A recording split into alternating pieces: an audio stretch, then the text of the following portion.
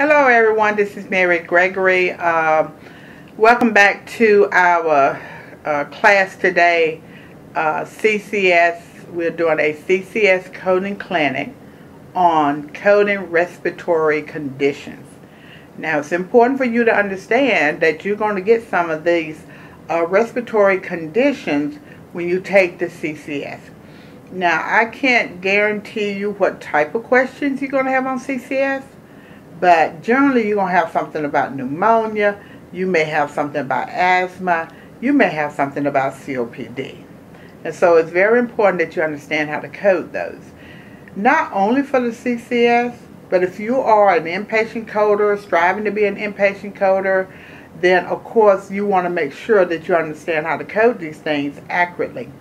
This is part 2 of coding for respiratory diseases. For preparing you for the CCS. In our last YouTube, we talked about the difference between a complex pneumonia and what we call a simple pneumonia.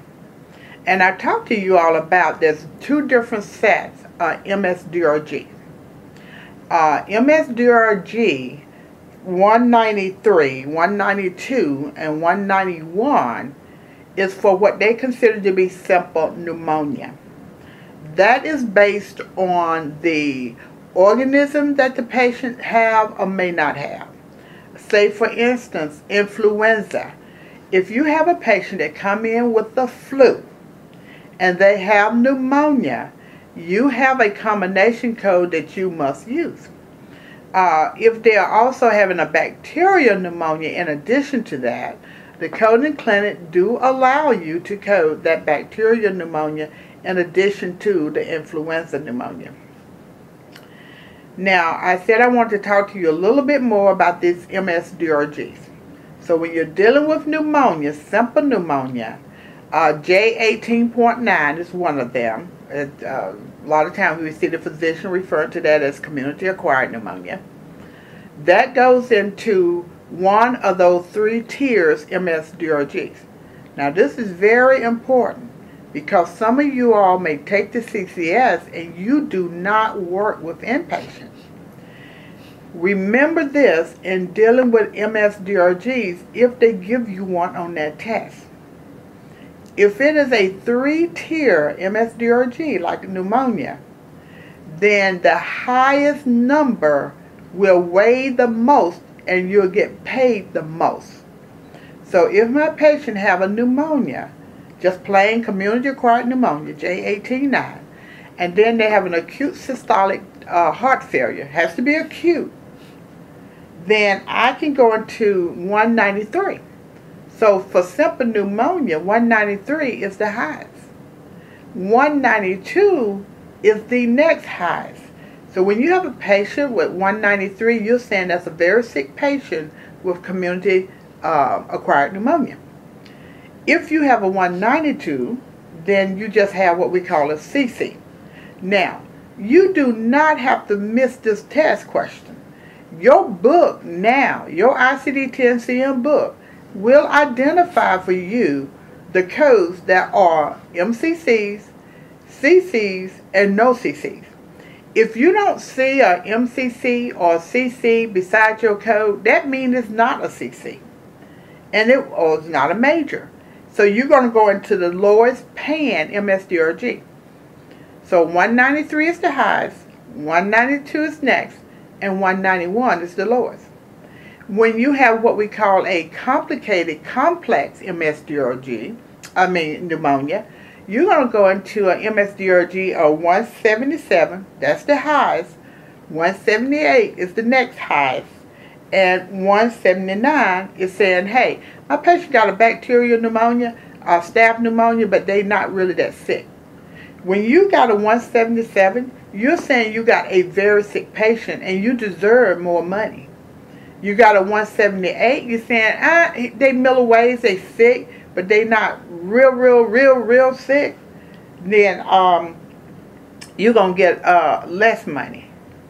And 179, you're saying, oh, okay, this patient have no complication comorbidities. Now, once again, remember, CMS have already decided what is a major complication, what is a complication, and what is a comorbidity. We realize when we are doing inpatient coding, we have some very sick people sometimes, and guess what? They don't have a major CC. They don't have a CC. And we won't get a lot of money for that patient. They just don't meet the mode at what CMS have determined is a major CC. And dealing with your MSDRGs, you have some what we call a two-tier. And two tiers can be two different ways. One of the two tiers say, look, you only going to get more money if you have a major CC or CC. So if you have a CC, I believe that may be one like meningitis. Meningitis is one of those MSDRGs that's like that. And they said, look, if you got a CC, you're going to get $8,000. And if you got a major CC, you're going to get $8,000. If you have no CC, you're going to get $4,000. You're going to get $4,000. So you'll get used to the MSDRGs as you work with them. But let's talk a little bit more about this aspiration and bacterial pneumonia. One of the things that they taught me when I was learning the code, not sure they're teaching us now, is that you have to know what an aspiration patient look like. How can you know that this pneumonia may be an aspiration pneumonia? What does that patient look like? Well, if your patient have a gastrostomy tube. Now, I'm not saying they have aspiration, but as a coder, if I have a patient that come in and they have a gastrostomy tube and they have a pneumonia, I am going to be looking in that chart to see if in the progress note somebody document that he's aspirated. Now, once you see documentation that the patient is aspirated, you as the coder cannot make the relationship. You cannot. What you have to do is query the physician and ask the physician if there is a relationship between this aspiration and the pneumonia. See, you have to do that. You may, another patient that may make you think that it's an aspiration pneumonia may be a nursing home patient. For whatever reason, sometimes people in nursing home aspirates. Is the patient an alcoholic? See, alcoholics sometimes are prone to aspiration. What else we had? A couple different people you can look at. Does the patient have difficulty swallowing? Dysphagia. Have the patient had a CVA and now they have dysphagia? Or they having difficulty swallowing? Did the patient get choked? See, as my grandmama would say sometimes, did they swallow it wrong? Did it go down the wrong pipe? See, this is what a good coder is looking for. And when you take the CCS, this is some of the documentation you may see. And once again, if your coding scenario says to you, this patient is aspirating and they have pneumonia, but you never see where that physician in that scenario says, number one, this patient has an aspiration pneumonia. Or they can say it a different way. Aspiration causing pneumonia. Or they can say pneumonia due to aspiration. Say. Aspiration with pneumonia. So that physician has to make that relationship for you. If they do not select aspiration pneumonia as your answer because your paper will be marked wrong. So I just wanted to share that with you. Another type of pneumonia that you see is what we call ventilator pneumonia. It has its own special code and it goes to a little bit different MSDRG. So when your patient come in with pneumonia, and this is interesting. I want to make sure I cover this with you. If your patient come in with pneumonia and they put the patient on a ventilator and the patient get ventilator associated pneumonia, you actually going to have two types of pneumonia on that patient. You're going to have the pneumonia that the patient came in with, and you're going to have a POA or yes. Then when the patient come off the vent and they got a pneumonia due to the ventilator, then guess what? you're going to code the ventilator-associated pneumonia, and your POA, present on admission, will be no. See?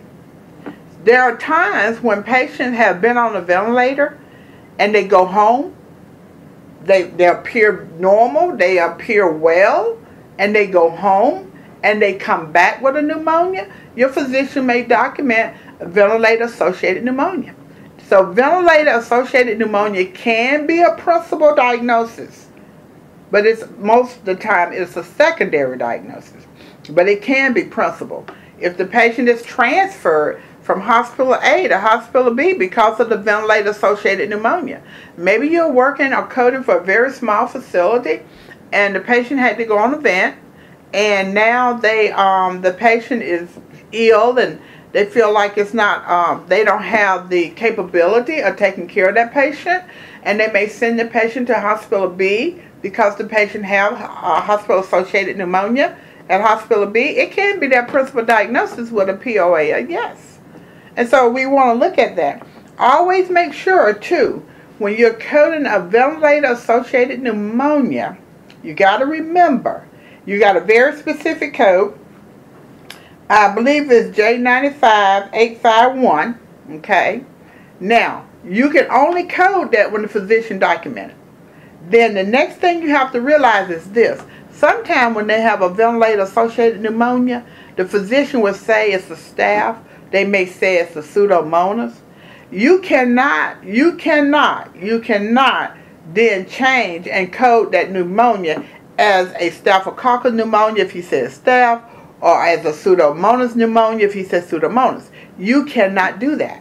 So if the patient have a ventilator-associated pneumonia and they're growing staph, you will have two codes.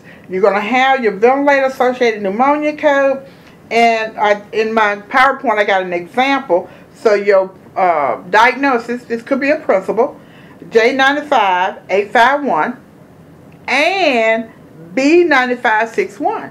See, the B as in boy, B9561 have to be a secondary diagnosis as well. Rarely should your B95 should be a principal. Rare, if ever. If you're coding that out as a principal, the coding police may come visit you. I always tell people there's no such thing as coding police. They seem to think that. But, you know, the OIG or, you know, an auditor, you can get caught up in an audit and make your quality scores look bad if you're doing that type of thing. So remember, if your patient have a ventilator-associated pneumonia, that is a J95581. If they are growing a staph, I'm just using that as an example. They could do a strep, they can grow Pseudomonas, they can grow other stuff. Then I'm also going to have a B9561. Okay? I cannot code that out as a staph pneumonia when the physician have documented as a ventilator-associated pneumonia. So I did want to talk to you about that. Remember, also, you have to know what is integral, especially when you take the CCS.